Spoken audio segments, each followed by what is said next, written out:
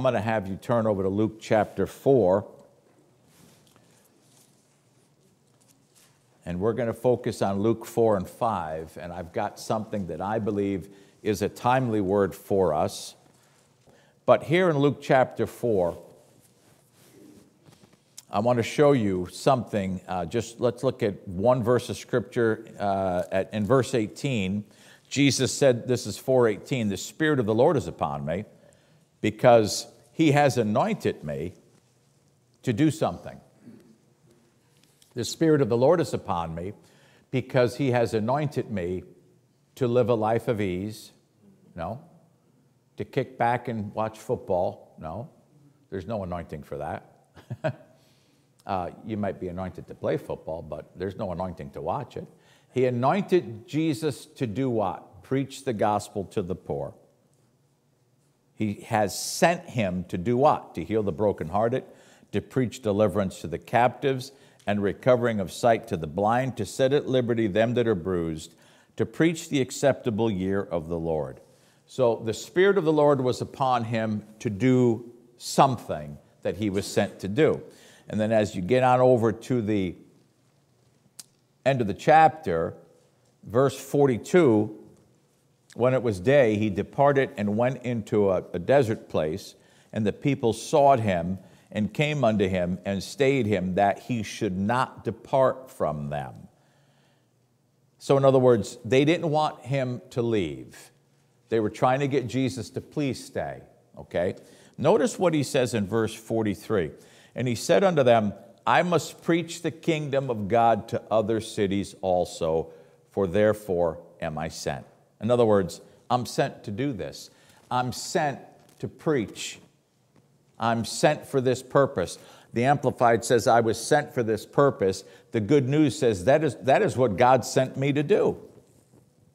And verse 44, "And He preached in the synagogues of Galilee." In other words, He went and did what He was called to do or sent to do. This is what I'm to do. I am to go about and give you, well, in fact, Dana, can we put the Amplified, the entirety of the Amplified up there, verse 43, Amplified Bible, verse 43 of Luke 4. But He said, "I must preach the good news of the kingdom of God to the other cities also, because I was sent for this purpose." So I must preach the good news of the kingdom of God to the other cities also. It's not just for you, it's not just here, it's for them, it's for everyone. That's the purpose that I was sent, okay? Now, we get on over to chapter 5. This is a great story, and we're going to look at this verse by verse, and then I'm going to show you what I believe to be the word for us today. So, in verse 1 of chapter 5, "It came to pass that as the people pressed upon Him to hear the word of God, He stood by the lake of Gennesaret." So people were pressing or crowding Him to hear the word of God. Boy, that would be a dream come true.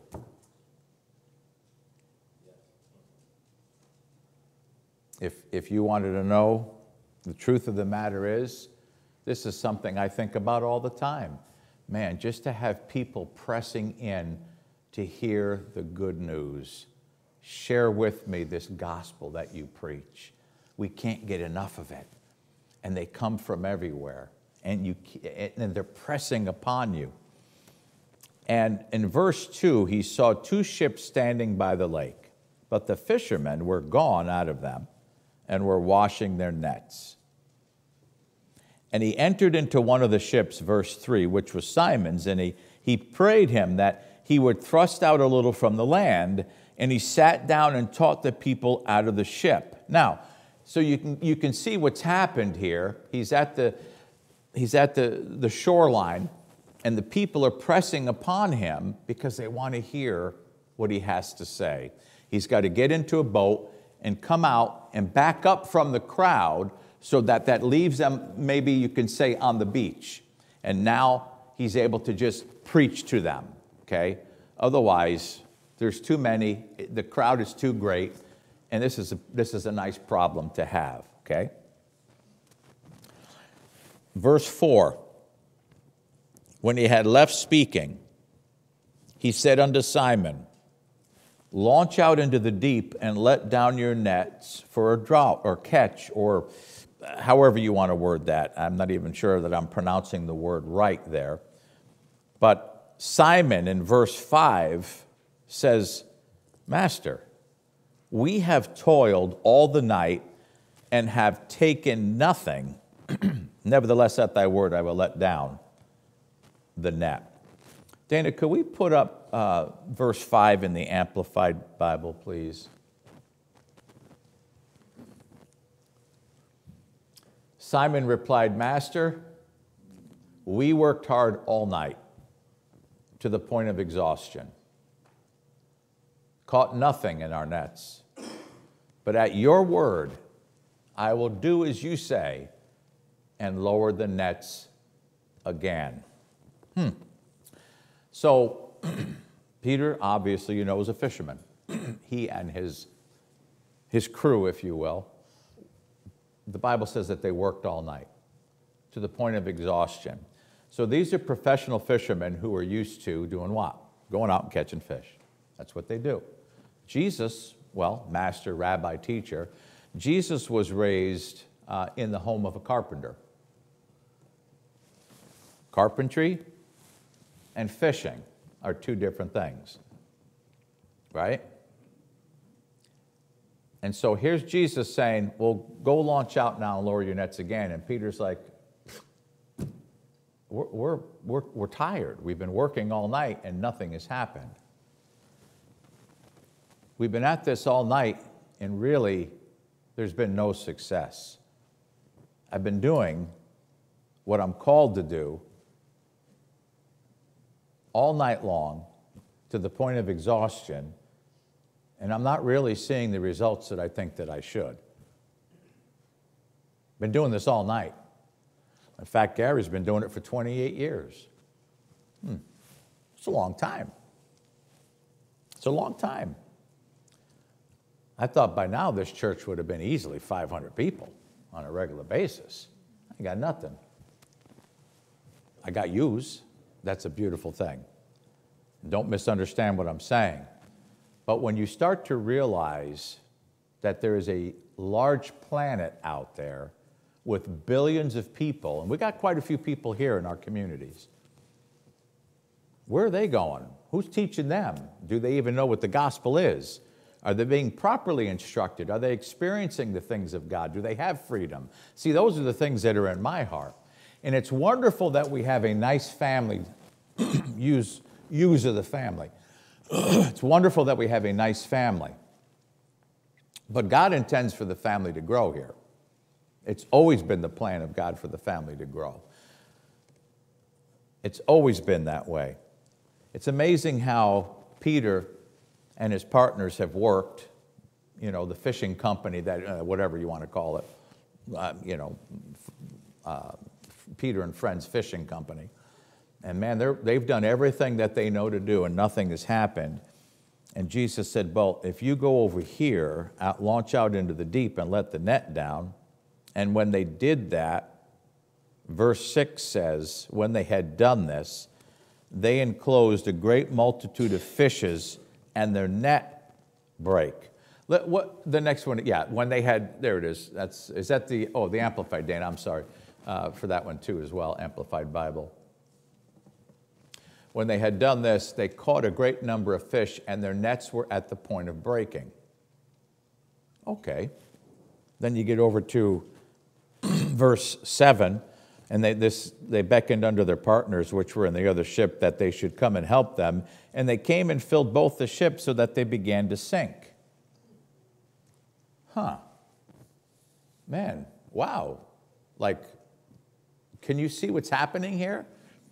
There's so many fish that the boats can barely stay afloat with.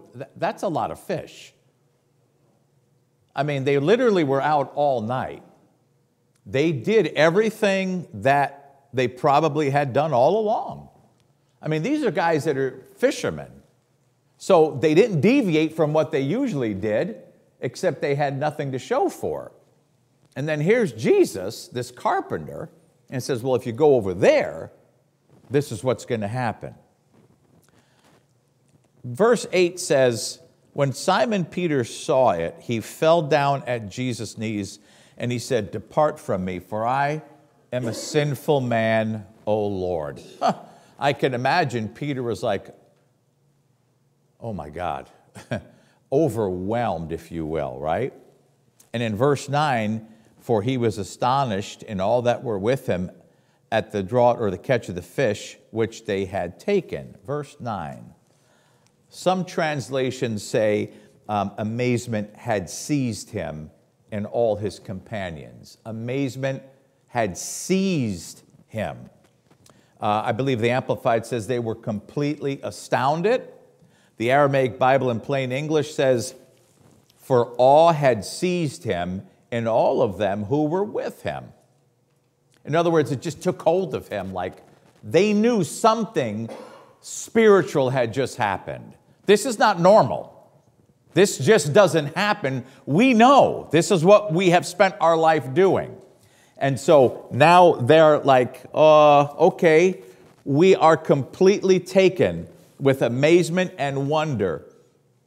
Awe, it's like the fact that Peter said, I'm a sinful man, just go away from me, shows you that they have this immense, incredible awareness that something holy and wonderful had happened. And I find verse 10 very interesting. And so was also James, John, the sons of Zebedee, which were partners with Simon. And Jesus said unto Simon, fear not. Fear not. Some translations say, don't be afraid. Fear not, don't be afraid. Well, what are they afraid of? What's causing them to be afraid? Something holy and significant, something outside the realm of what we know to be normal has taken place. Now, try to stay with me. I know this is going a little bit slow and very calm, and I didn't expect it to be this way.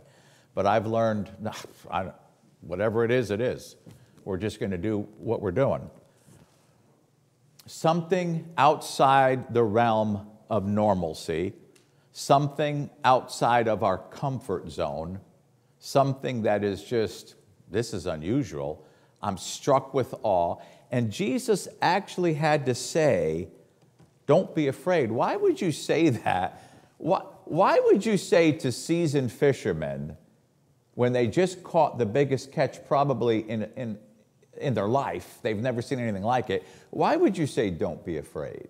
Doesn't that seem weird to you?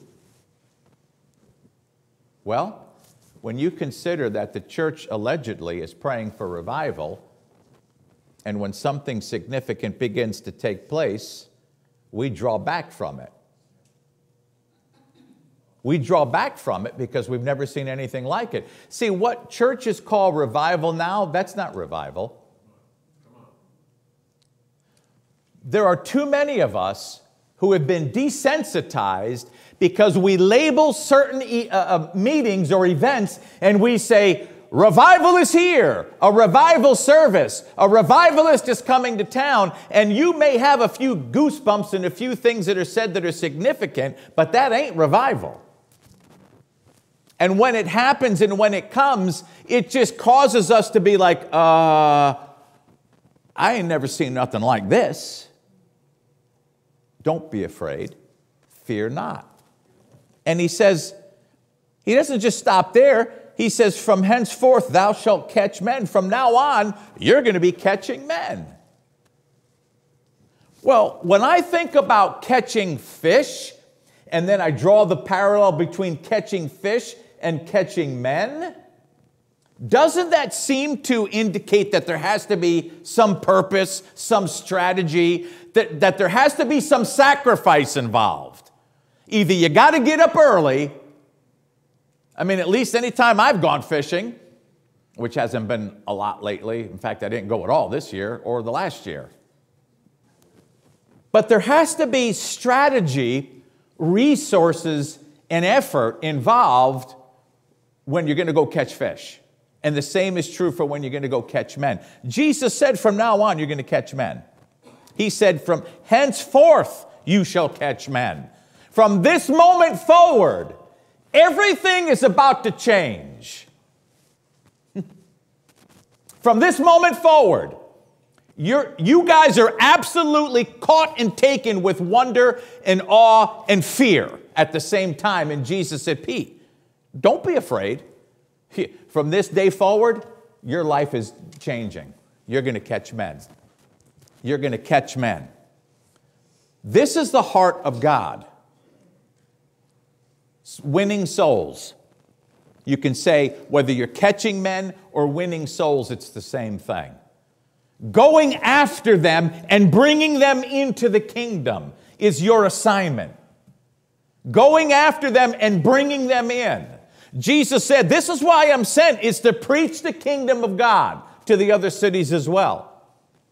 This is what we're here to do. We're not just here just to be one big happy family and that's it. Just bless us and our families and no more, Lord. And yet we cry out and we pray and we say, oh, Lord, the harvest, bringing in the sheaves, whatever you want, whatever expression you use. And we cry out for a move of God and we pray for revival. And there are people who are sacrificing so much praying for revival, crying out for revival, that when it shows up, they freak out. The assignment hasn't changed. Catch men. That's the assignment. And he said to Peter, I know you're tired. I know you've been working all night.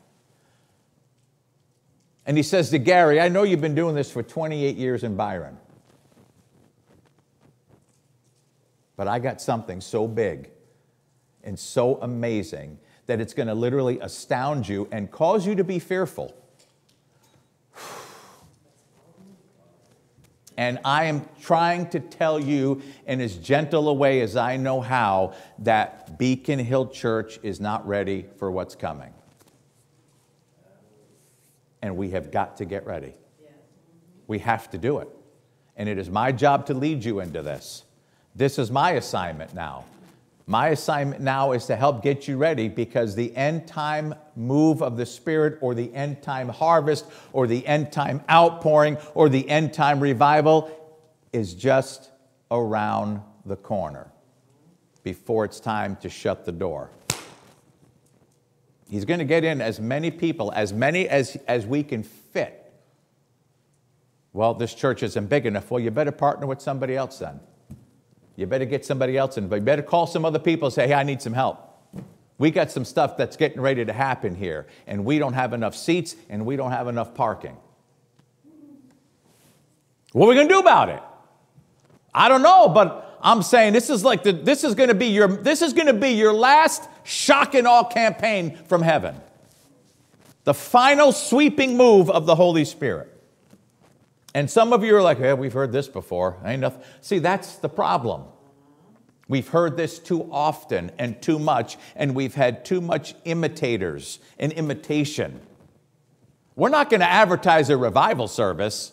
We're going to advertise a preparation service preparing for revival. Got to get you ready. I got to get ready. What is it going to look like? I don't know, but what it looked like for them caused them to be afraid. And Jesus had to say, don't be afraid, guys. My boats aren't big enough. We need help. It's not about your comfort anymore. It's not about what you thought anymore. It's about winning the lost at any cost.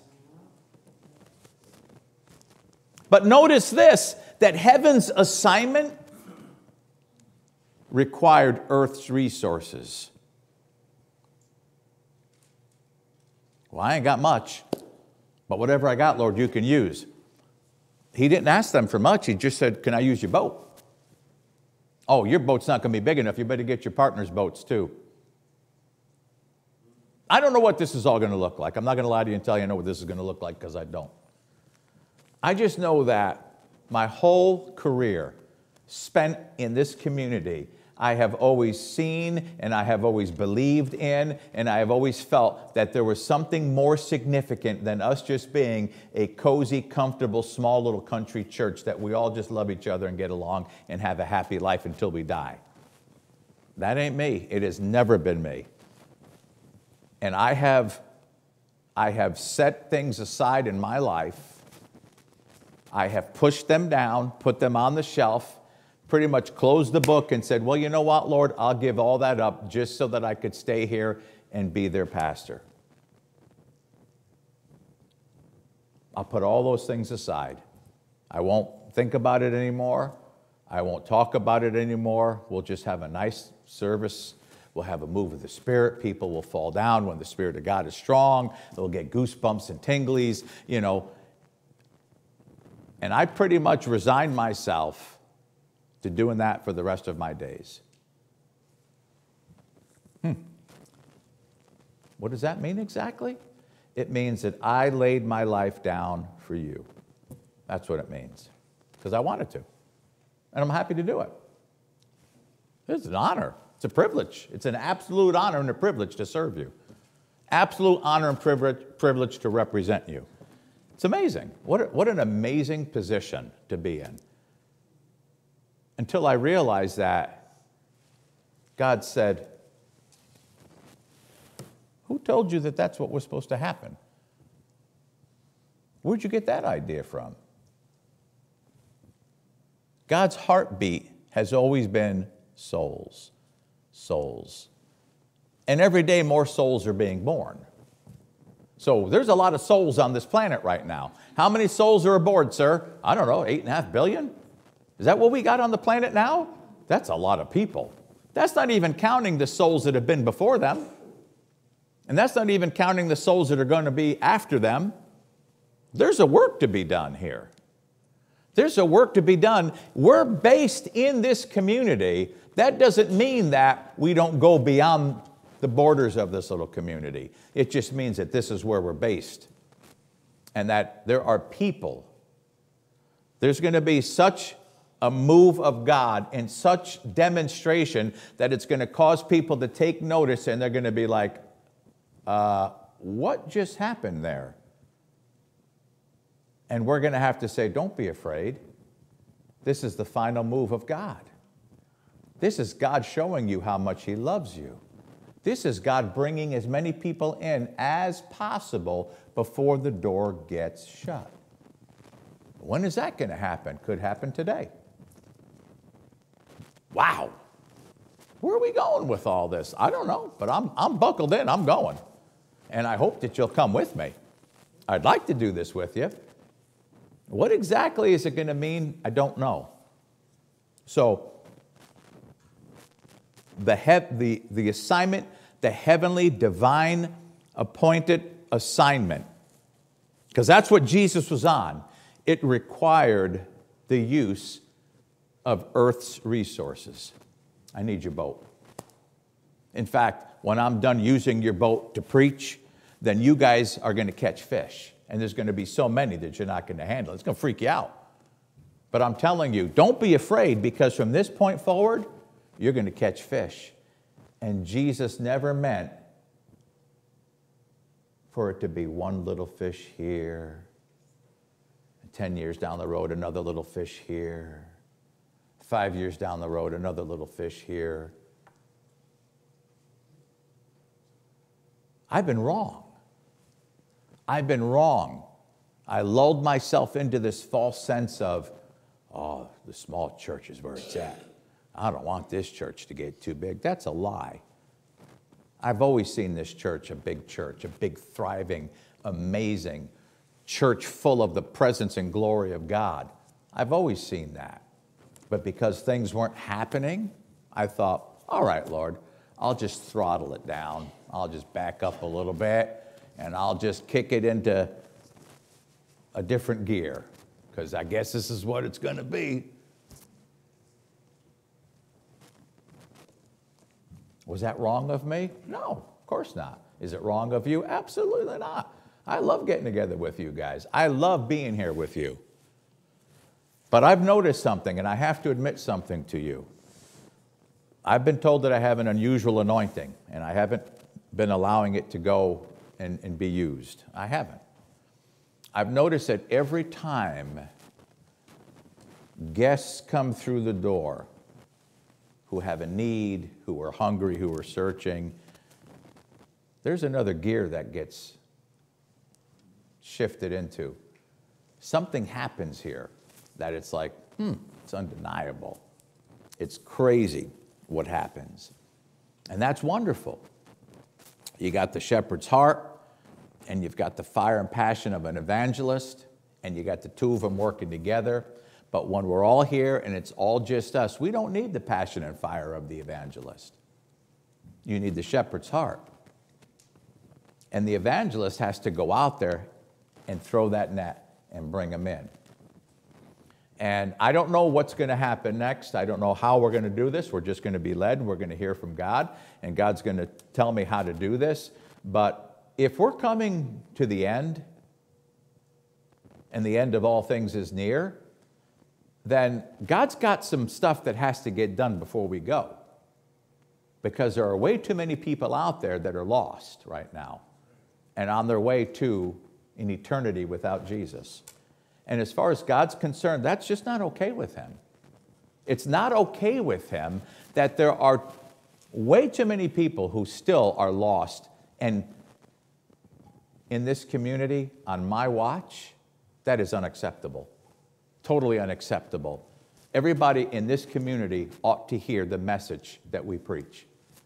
Everybody in this community ought to hear the gospel that we deliver. Everybody ought to hear it. This is not a gospel of works. This is not a gospel of formality. This is a gospel of grace. For by grace are we saved through faith, and that's not of ourselves. It's a gift of God, not of works, lest any man should boast. But churches don't even agree on any of that. And so we have, are you saying that you have something more significant or special? You have a corner on the market? What I'm saying is that we have revelation. We have insight and knowledge that God himself has given to us. And I don't think people understand what has happened through this ministry. I don't think people understand some of the things that have happened in this ministry, in this church. And I just want to remind you, as we close, of some significant things that took place. Number one, the first significant thing that took place is when we came to town, all hell broke loose. It was a scheme and a plot from hell to discourage us and get us to leave. And when my wife laid up in the hospital, sick as can be, and my children, all young children with chicken pox, and I had to take care of them without my wife, and my wife said to me, "Take me back home to my mother." And I said, "I can't do that because we're supposed to be here." And there she is laying in the hospital bed, and I have to bring my children to the hospital so that Val could watch them while I lay in the bed and try to close my eyes for a few minutes. Don't tell me that I wasn't feeling overwhelmed and discouraged, but I was convinced of my call, and that was to be here and stay the course. And if ever there was a time to leave and go back to Connecticut, that was it, and we didn't do it.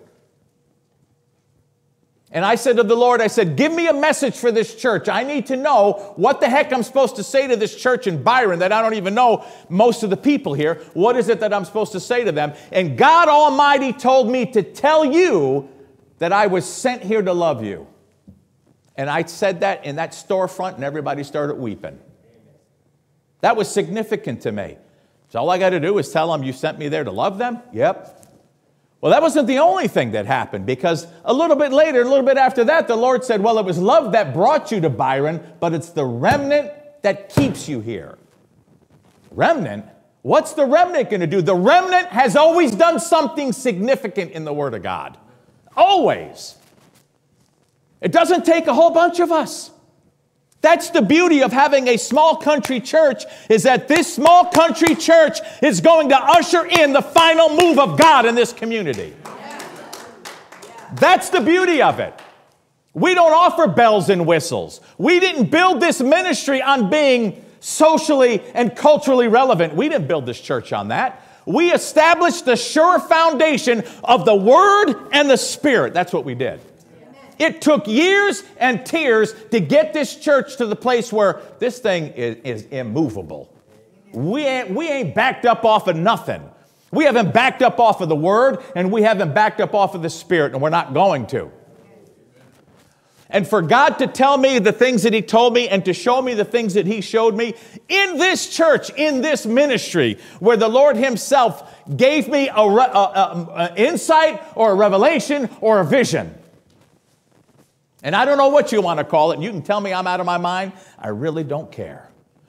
But as I laid on that floor under the unction of the Holy Spirit, and I looked up and I saw one of my mentors and Jesus together in heaven, looking over the banister of heaven, laughing at me. The two of them were one. The two of them were together. They were distinct, but they were one, and I saw the both of them laughing at me. I went, dang, Buzzy was right after all. The two become one. And there they were. And the Lord said to me something that was it seemed so insulting to me that I thought, that ain't no revelation. He said, you know, Jesus was not an American Jew. God told me this while I'm laying on the floor under the unction of the Holy Spirit. Jesus was not an American Jew. I said, that ain't no great revelation. I thought you were going to give me something good. And then it hit me. We Americanized Jesus. We Americanized the church. We Americanized everything about the church. But Jesus was not an American Jew. In fact, there was no such thing as the United States of America when the Bible was being written. And I thought, dear God, what else have we messed up? And then the Lord said to me, do you want to know where the church is missing it? And I'm like, oh, do tell. Do I need a pad and pen? And I'm laying on the floor under the unction of the Holy Spirit. Bless you. Do you want to know where the church is missing it primarily? Yes, I do, sir. And he said, in our intimacy with him. We don't know how to have an intimate relationship with God. And that's all he wants with us. God's not looking for your performance. Just get that out of your head right now. And God's not even looking for perfect behavior. If you can just start getting a hold of this with me, I'm telling you, this is going to change everything. Fear not. From this day forward, church, you will be fishers and catchers of men. Not just a little bless me club. And I'm sorry that I've turned this into a bless me club. And it was my fault for doing it because I wanted you to get a hold of the message and I wanted you to be blessed and I wanted you to experience victory in your life. But then what was the focus? Internal. It's like, it's not about us. It's about them. It's always been about them. And whether we like it or not, this is where we've come to in history, is that the church age is about to close. I'm telling you, by the Spirit of God, the church age is coming to a close. And that scares me. And the Lord says, fear not. Fear not. Fear not. I've never known anything else, and neither have you. But it's what we were designed for. It's what we were built for. It's what we're destined for. Listen, I don't know, I'm just telling you, just stay strapped in with me. You don't have to have anything figured out. You don't have to know anything right now. It doesn't have to make any sense. You just need to know that I have just begun the process of getting us ready for this final sweeping move. I've always believed it. I've always felt it. I've always known. I can remember the day, and I'm sorry to just go on just a couple more minutes, but I can remember the day that God had told me I needed to go to Rhema Bible College. I remember the day. It completely took me off one track and set me on another course. I was not going. I had no idea what the heck Rhema even was. And I can remember the day when God said, you need to be at this school. And I went, who just said that? And I went, Val, I think God just told me I'm supposed to come here. And I didn't know until years later that God told her the same thing. But I can remember going back to Connecticut, and at that time, I was working for my stepfather at that time. I've had a pretty colorful past, which you don't really need to know about that now. But this chapter of my life, I was working at his print shop, and I scored highest in the military with the organizational stuff, and that was my specialty, was organization and being able to do things like that. You wouldn't know it now. Look at my house and my office. So I ran the office. I ran the front office. Man, I tell you what, you ask my wife, I'm not easy to work for. Am I right? I am picky-oon, nitpicky, detail-picky-oon. And I can remember being in the front office, and I had this little AM radio on the side of my desk, and the Christian radio station out of Long Island, New York, WLIX, and I waited at a certain time, R.W. Shambach came on, and it stirred my heart so much.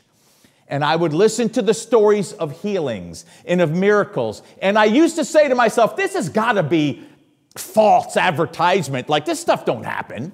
This can't be real. But in my heart, I knew that miracles, signs and wonders are a part of the gospel that we have been commissioned to preach. And that if they're not happening, it's not God's fault, it's on us. And my heart was stirred, and I contacted that ministry, and I said, I've got to know, did these miracles actually happen? I've got to know, did these things actually take place? And do you know that years later, I can tell you, I know it's right, because now it's happened through my ministry. You ask Chief Mike Lewis, we've raised the dead. You ask him whether or not that's the truth. He can tell you, yeah, we have raised the dead. And you're a part of that. Who raised the dead? We did. The dead have been raised.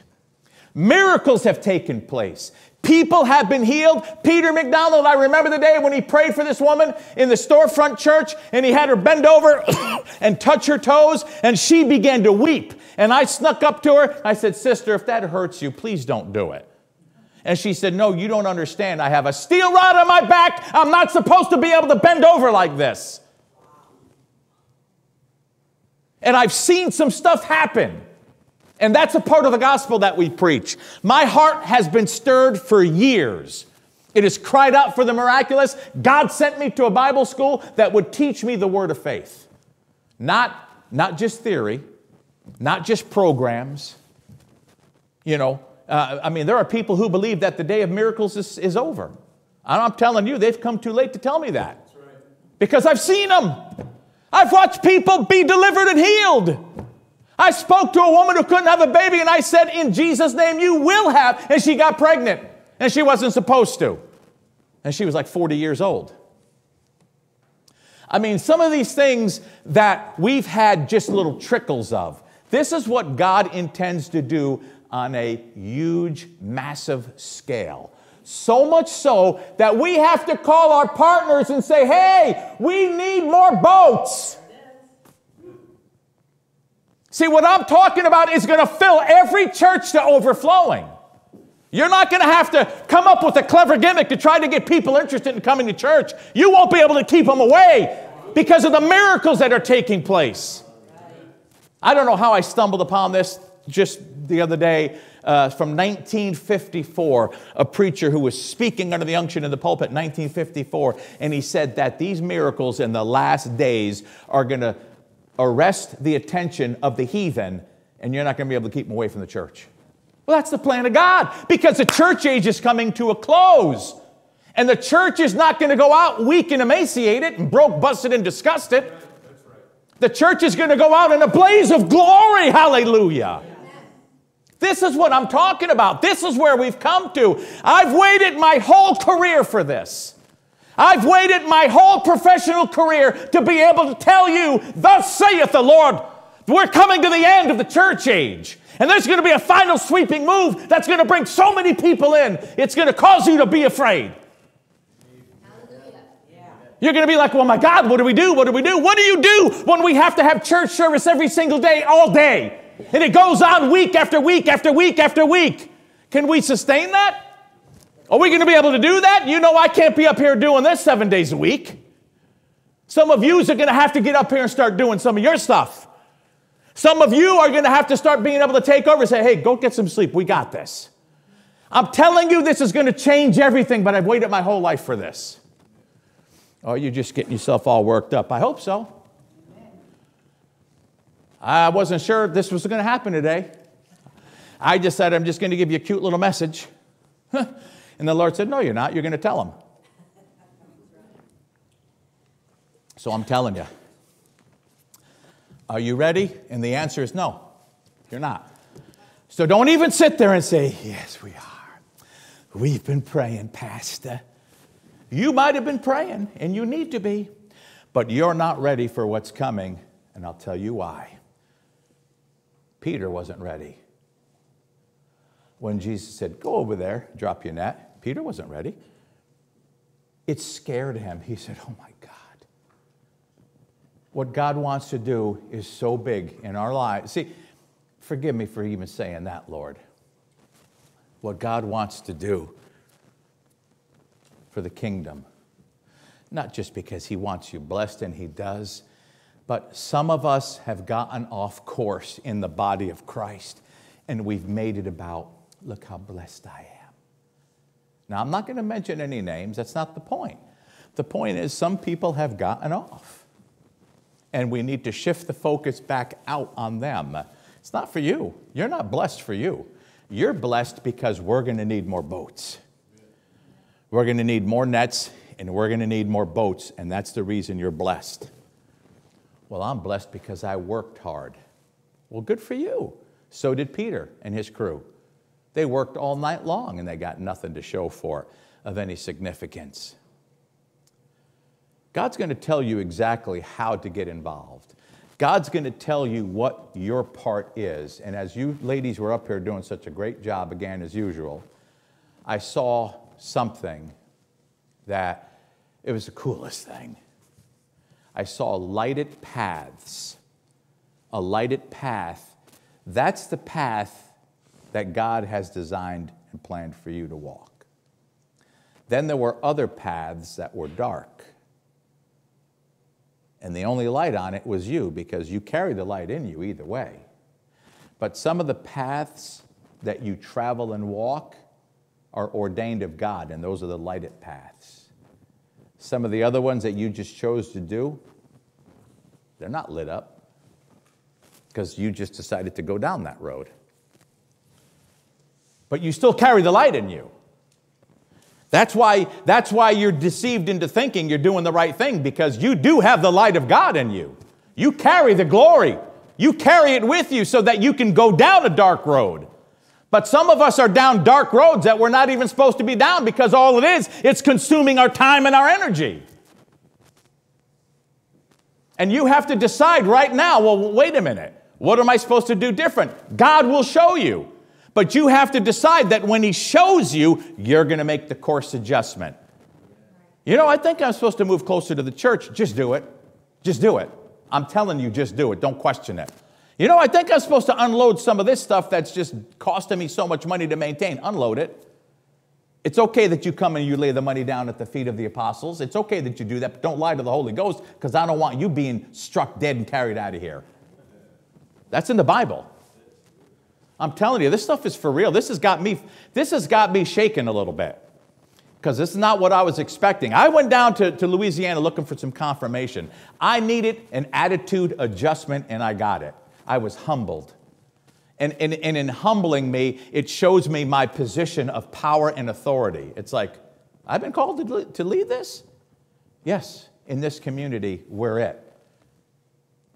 I mean, there are many things I could say and go down different roads with you, but just so that we're very clear as we dismiss here, God's got you here for a reason. You're not here by accident. There are some people that are fighting God. They're like Jonah. They're running away. God's going to get them.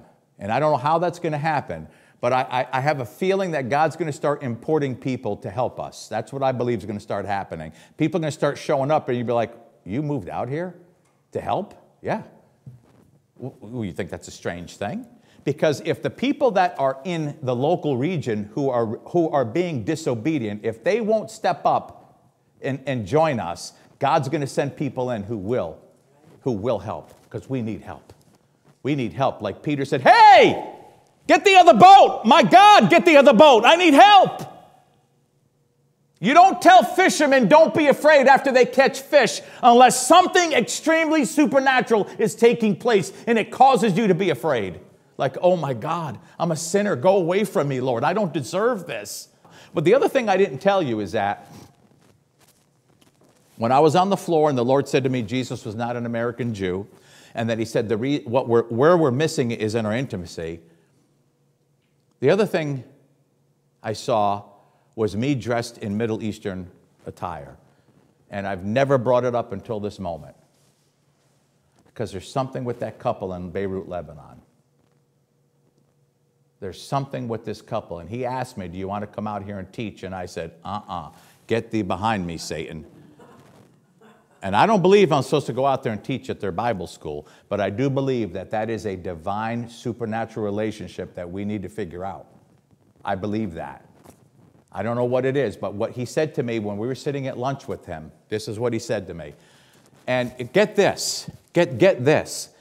Talking to this guy, him and his wife, they are running a Bible school in Beirut, Lebanon. Beirut, Lebanon. And come to find out, we graduated the same year from Rhema. And this is the weirdest thing. As soon as he said he graduated in 92, boom! It's like the scales fell out of my eyes. I said, oh my God, I remember you. I went back home, I looked at my yearbook, I think they called it annual or something. I said, I remember him. What the heck? I know that that's a connection. I know it is. God's not showing me myself dressed in Middle Eastern garb for no reason. And right now, I know what I'm talking about. It's just that, Lord, I need help. And this guy says, his name is Matt. He said to me, listen, the American church has it all wrong. This is what he said.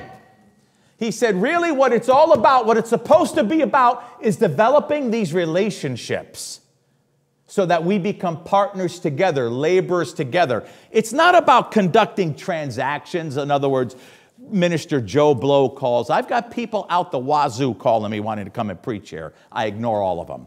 I got people mad at me right now because I won't even call them back. I don't know them.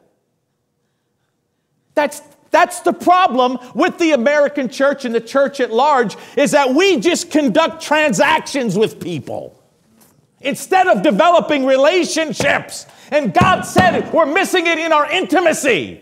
That speaks of relationships.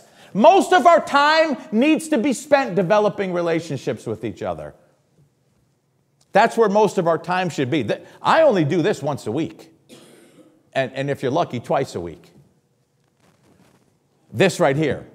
The rest of the time, we have to pull together and develop relationships. Because then you trust one another, you know one another. Your hearts become together with each other. Where are we going? Listen, all I'm telling you is that if we don't get ready, we're going to miss it. It's going to pass us by, and God's going to find somebody else. Good? No? Yes? No? I don't know if I could do all this. You're scaring me. Exactly. Jesus said, Peter, don't be afraid. From this day forward, you are fishers of men. Welcome to the ministry. You thought you were just going to finish your time on earth and just be comfortable sitting there doing nothing? Wrong answer. You just got inducted into the ministry with us. How cool is that? Well, that's unorthodox and a bit impractical and hard. Well, good. Don't be afraid. Just know that this is where we're at. Glory to God. Father, thank you.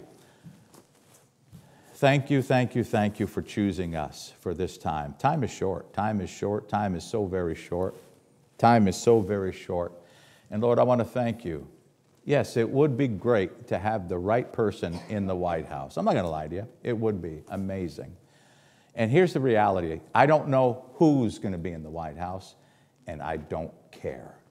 I have my assignment, and I have my marching order. And I know what I think is going to happen. But Lord, I thank you. I thank you, Father God, that what you started, you're faithful to complete it. And what you've got stirred up in me right now, Lord, I thank you that you will give us instruction, step-by-step instruction on what we are to do next. And so we wait for you, Holy Spirit. You are our helper. You will show me. You will confirm. You will give us the dates for these meetings with Peter McDonald. I thank you that you will give Valerie and I the confirmation of the dates and when we're to do this. And I thank you, Father God, for sending us the help that we need, because we're going to need bigger boats. We're going to need more boats. We're going to need more nets. We're going to need something more. And I thank you, Father, that in the meantime, we are still going to grow strong in our faith. In the meantime, we are still going to be blessed, and we're going to be saved, healed, and delivered in our families and in our lives, in our minds, and in our experiences personally, Lord. I thank you. I thank you that we are blessed to be a blessing. I thank you that you have called us for this time, for such a time as this. All of the clever little phrases, all of the cliches, all of the things that we have spoken, and all of the things that we have said, and all of the things that we said we agree with and that we give mental assent to, Father God. It all comes together for this moment in time. From henceforth, from this day forward, we are going to be catchers and fishers of precious souls for you. As we advance your kingdom and we don't back up off of it. Whew. Whew. Yeah. Oh, hallelujah. Thank you, Lord. Oh, thank you, Father. So you just thought you were going to get by and just it was going to be comfortable. You just thought, Lord, I just need a comfortable place just to stay for a while until I get bored with it. That's what you were thinking, but you were wrong. You were wrong. Glory to God. And then you thought, then somebody else thought, well, I'm here so that I could be blessed. I like to hear this word, and I like to feel the presence of God, and I like to be blessed so that I could go back home and say, I got blessed at church. Well, you were wrong too. Hallelujah. Because it's not about us anymore. It's not about us anymore. It's about the souls. May the Lamb that was slain receive the reward of his suffering. May the Lamb that was slain receive the reward of his suffering. May the Lamb that was slain receive the reward of his suffering. King Jesus, forgive us, King Jesus, for looking inward. Forgive us, King Jesus, for not taking you into consideration. Thank you, Lord. Woo, I'm going to need help, man. I tell you, I'm just going to tell you right now, I need some help. Glory to God. I'm looking for a few good men and women. Woo, we're going to get a lot done. This is exciting.